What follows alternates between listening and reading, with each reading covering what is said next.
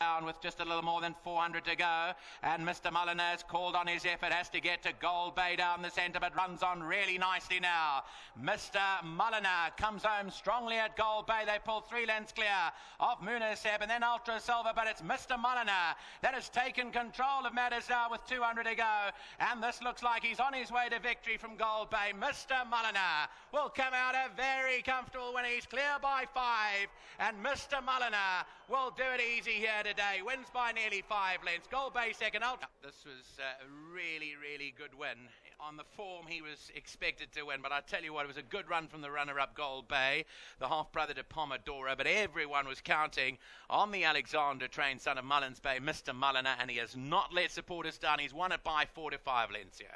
Mr. Mulliner under Robbie Frad wins very easily between 4 and 5 lengths. Well done to Messrs. Moon Sammy, Dave Avery, T. Lee, G. Stevenson, and Empress Palace's own Bob Urim, all involved in the partnership here, wins comfortably. Gold Bay. Victory going the way of the favourite, number 6, Mr. Mulliner. Well, you would have been happy if you bankered this one in your pick 6 because he's won like a good thing from the Gary Alexander stable with jockey Robbie Frad aboard, and he's come through smartly. I know when I chatted to Gary off air prior to the race, he said he's a horse that he thinks has got ability and that will probably, go into the features later on, Robbie, but he was impressive tonight. Jules, yes, that's right, and he'll get better all the time, He'll improve a lot, the source. Penny hasn't dropped with him yet.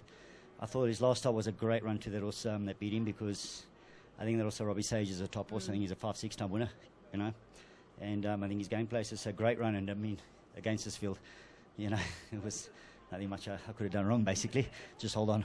Looks like he's going to improve with distance as well as he matures. Yeah, he is. He went to the start very well with me. Travelled down the start cannon nicely, a little bit fresh going down. So he's happy, stood in the gates. Horses were going a bit funny around him, and stood like a gentleman. So, he's getting there, and he's definitely going to go places, this horse. He's got a lovely turn of foot, Got to ask you about Lockheed Jetstar. He's coming back after a rest now. I know he's rated by the Jeff Woodruff stable. What do you make of his chances? Got the ability for sure to take on those horses. His fitness-wise, that's a question mark. And, he's been gelded, so, I've taken a lot of weight off him. And I'm sure he'll give a good account of himself, especially now that the track's a bit soft. So it'll be in our favour, He's got a nice weight. Just hope and get him nice and switched off. Not going to run too fresh, but I think he'll be okay. Big thanks to the owners, all concerned with this horse. They got a lovely horse on their hands, and they're going to have a lot of fun with him. And of course to Gary and Dean and the stable. Thanks, guys, so much.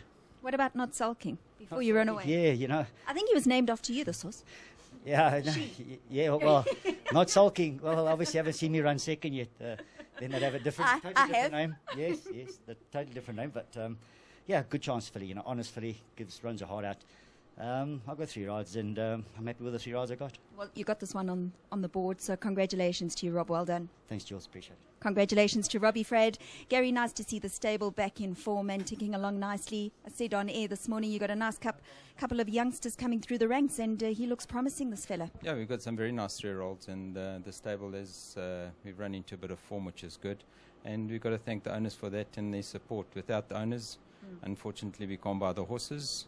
And we bought a very nice crop, and we've got some very special 2-year-olds coming through, which is good. And it's about time. Okay, coming back to this fella, 1,600 metres, probably in time to come, is going to probably be a bit short for him.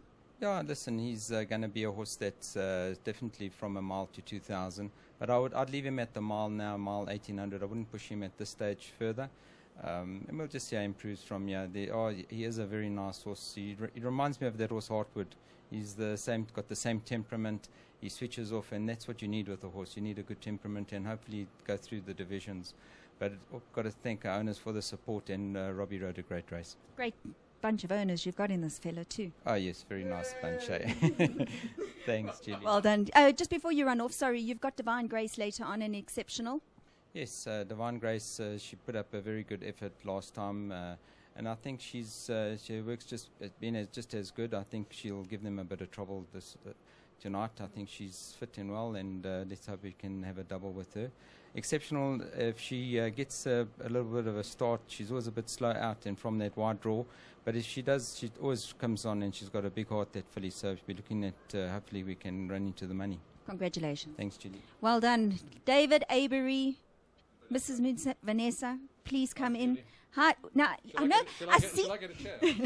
No, I think I should get the chair. But now, your name's all over. Durban, Cape Town, Joburg. I mean, you're taking over this ownership like a big thing. It's a week with a lot of runners. You know how it goes. Okay. There's a month with no runners, and I think this week there's like 6, and that'll be it for 3 weeks. So let's see. Watch this space. Well, as long as they run like this, you'll be happy. Very happy. What can you say? This is the perfect kind of run, perfect horse. Before the race, everybody's saying, you know, don't worry, there's no competition, but there's always competition. And as an owner, you never really relax until the race is run. Even when you got the favourites, I think it's probably more pressure. I've been here before, you know, and it's the pressure of, you know, will he live up or she live up to the expectation? And, you know, you just cross your fingers and hope. Well, hopefully you got a nice horse on your hands. Thank you. I'd like to thank my partners who aren't here, Greg and Tim Lee, Greg Stevenson. Unfortunately, their working year has just started, so they're busy in Gaborone and Kimberley doing what they need to do.